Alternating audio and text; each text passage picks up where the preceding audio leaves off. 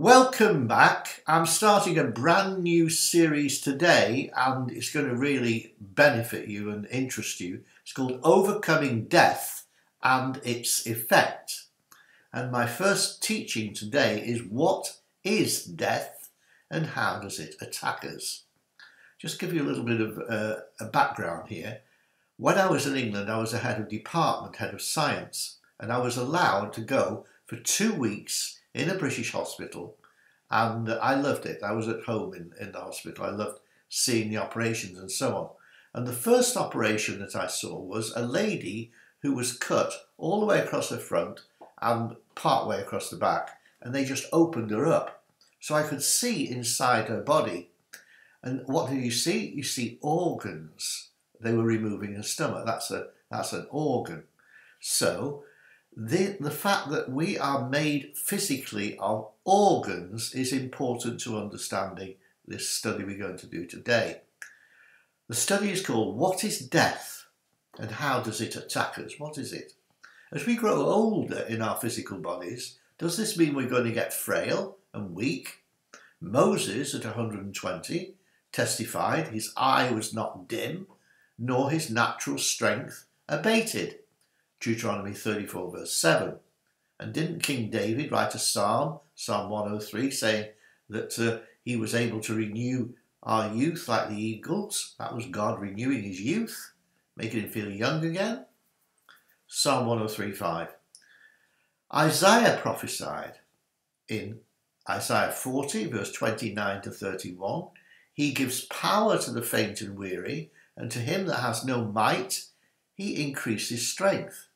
Even youths shall faint and be weary, and young men shall feebly stumble and fall. But those that wait on the Lord shall renew their strength and power, and they shall run and not be weary, and walk and not faint or become tired. You can get the full text there in the notes. Couldn't we all benefit from some renewed energy? Hallelujah. Moses was as strong in his youth as he was at 120. See, no difference. He never got a loss of energy. David and Isaiah, all three of them, Moses, David and Isaiah, were under the old covenant. Isn't our new covenant supposed to be superior and more excellent than the old covenant? Hebrews 8 and verse 6. Now, I then made a discovery, and this really set me going on this study. The Apostle Paul made this discovery, and he wrote about it in Romans chapter 7. Now, he'd already written in Romans 6, verse 23, that the wages of sin is death. So if we sin, it puts us under the influence of a spirit of death.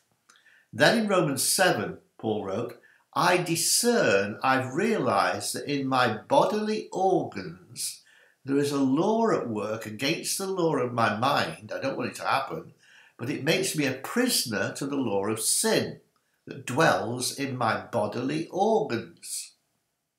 See, the apostle realised that it was in his bodily organs, his skin's an organ, muscles, bones, heart, brain, stomach and so on. It was in his bodily organs that the fruit of sin was manifesting. It was manifesting as sickness and weakness and not working, just the ligaments not working, or the pump stop, all sorts of things go wrong when this spirit of death causes its fruit to become apparent. In Romans 7 verse 5, sinful passions that were awakened by what the law makes sin were constantly working in our bodily organs. If it's not your eye, it's your ear. If it's not your ear, it's your shoulder. If it's not your shoulder, it's your knee. Constantly working in our bodily organs so that we bear the fruit of death.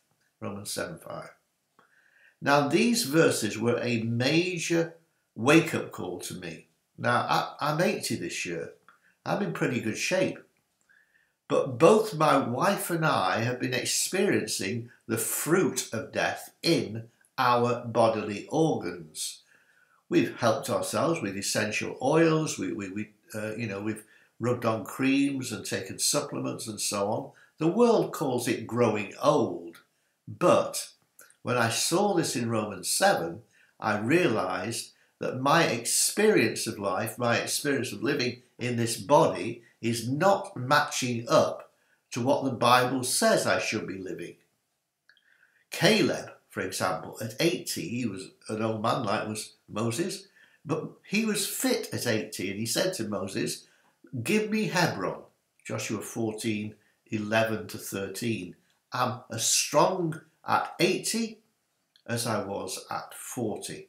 So we've got some learning to do. We've got to realise that if our bodily organs are not doing as well as when we were in middle age or even younger, then something needs to change. What is our enemy? It's the fruit of death. Our enemy is a spirit of death. And because of sin in our past lives, or bloodline sin, we call it iniquities, the devil has searched out. He's done a study on us, and he said, okay, there's a legal right, and I'm going to attack. And that's what he does. He takes legal rights and he attacks our bodily organs. Don't think of death as just being in terms of physical death, where your heart stops beating or you stop breathing. Death is a spirit. It's a demon, a very powerful prince, one bent upon our destruction in order to cause us to die prematurely. Especially if we're doing God's work, he wants to look for a legal way in which he can attack us in our physical bodies. And this spirit of death works with other demons like fear, infirmity, and so on. So this is what we're going to be studying over the next few videos. I hope you'll stay with me, because I'm going to show you that what the devil wants to do and attack us with the spirit of death, we can learn how to counter that and to avoid it. Interested? I'm sure you are. See you again next time.